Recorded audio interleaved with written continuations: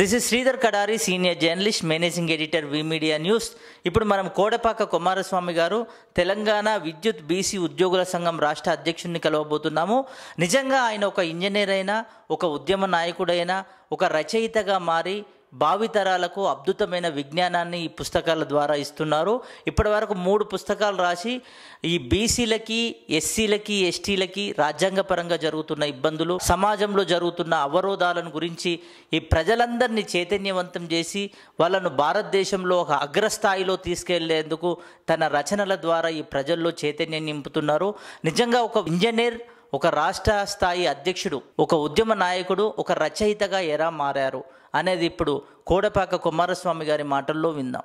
BC సంఘంలో అక్కడెక్కడ కేటీపీఎస్లో joint సెక్రటరీగా పనిచేసిన, అక్కడ లైజన్ ఆఫీసర్గా పనిచేసిన, నాకు ఎందుకంటే ఏ పోస్ట్ అయినా పర్వాలేదు, ముందు పని చేయాలనే తపన ఎక్కువ ఉంటుంది, ఎక్కువ సబ్జెక్టుని గెయిన్ చేయాలని ఉంటుంది. దానితోటి నేను ఇప్పుడు 2009 నుండి ఇప్పటి వరకు ప్రముఖ దినపత్రికలు ఆంధ్రజ్యోతి కానీ, సూర్య పేపర్ కానీ, నమస్తే తెలంగాణ ఇలాంటి దినపత్రికలలో 20కి పైగా ఈ భారతదేశము కుల వ్యవస్థ రిజర్వేషన్ల మీద వ్యాసాలు రాయడం జరిగింది. అదేవిధంగా ఇప్పటి వరకు నేను 2009లో ఒక పుస్తకం రాయడం జరిగింది రిజర్వేషన్ల మీద, 2011లో రాశాను, 2019లో మొన్న ఆగస్టులో ఇక్కడనే సెక్రటరియట్లో hand book on SC ST BC and economical weaker section మీద ఒక బుక్ కూడా రిలీజ్ చేయడం జరిగింది.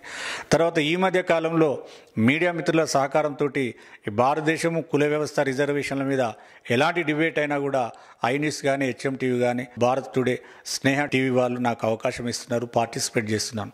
నా ఉద్దేశం ఏంటంటే పేద కులాలైనటువంటి బీసీ కులాలు, ఎస్సీ ఎస్టీ కులాలు వాళ్ళకు ఆర్థికంగా, ఉద్యోగపరంగా, సామాజికంగా, రాజకీయంగా న్యాయం జరగాలనే ఉద్దేశంగా నేను ఒకవైపు ఉద్యోగ బాధ్యత, ఇంకొక వైపు సామాజిక బాధ్యతగా గుర్తించి ఈ స్థాయికి రావడానికి కూడా ముఖ్యంగా మా అసోసియేషన్ లోపల అందరూ నాకు ఉన్న మిత్రులంతా కూడా వాళ్ళ తోడ్పాటుతోటి, వాళ్ళ సహాయంతో నేను ఇంత దూరం రావడం జరిగింది. ఇప్పుడు ఇంజనీరింగ్ చదువుకొని ఇంజనీర్గా వృత్తిరీత్యా అదొక లోకం.